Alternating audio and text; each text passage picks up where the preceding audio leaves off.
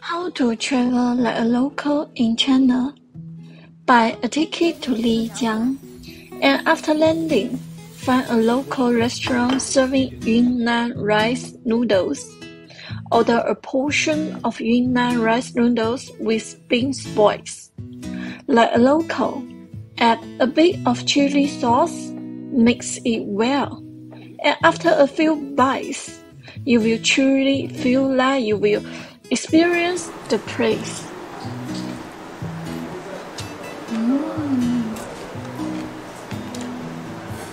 蒸的米粉软软的 very soft, a little bit flavor, mix together the special sauce.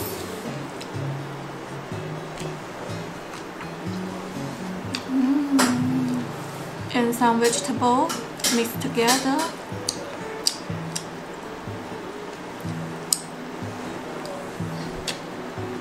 Very unique taste.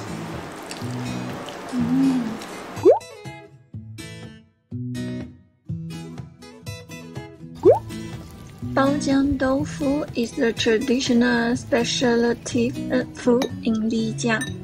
It has a crispy outer layer and a tender, smooth interior. Lijiang's grilled fish, particularly the nasi grilled fish, is a must-try delicacy. An ancient city full of flowers all year round, located at the foot of the Yunnan snow-capped mountains, with small bridges and flowing water, the ancient tea horse road, and the air is full of pleasant smells. This is the southwest of China, the ancient city of Lijiang.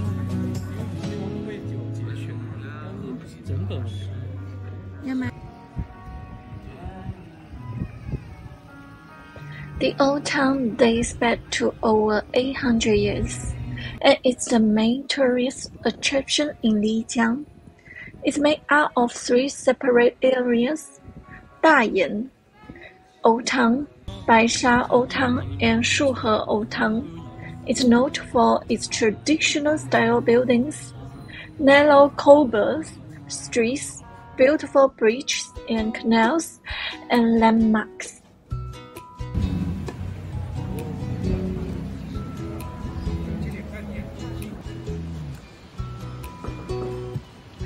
In my personal opinion, the most attractive area is exactly the Shuhe housing cluster. It's not only because of less commercial, but also the unique and quiet atmosphere, which make tourists see the authentic local life.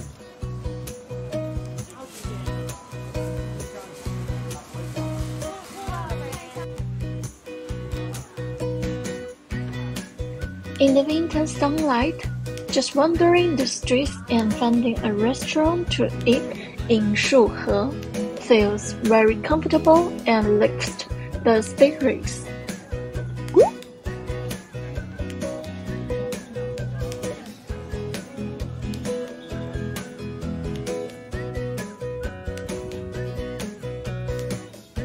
Just bought some souvenirs and feel a bit cheerful.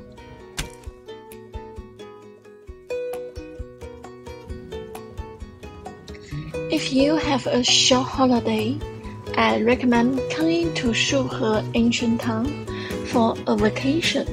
Spend 3 to 5 days just staying in the town, aimlessly wandering around, buying fresh local fruits, eating special bean curd and Yunnan cuisine. The sunshine here is abundant every day, allowing you to bask in the sun extensively. Just staying here without joining many tour activities can thoroughly relax your body and mind. Here, I found peace.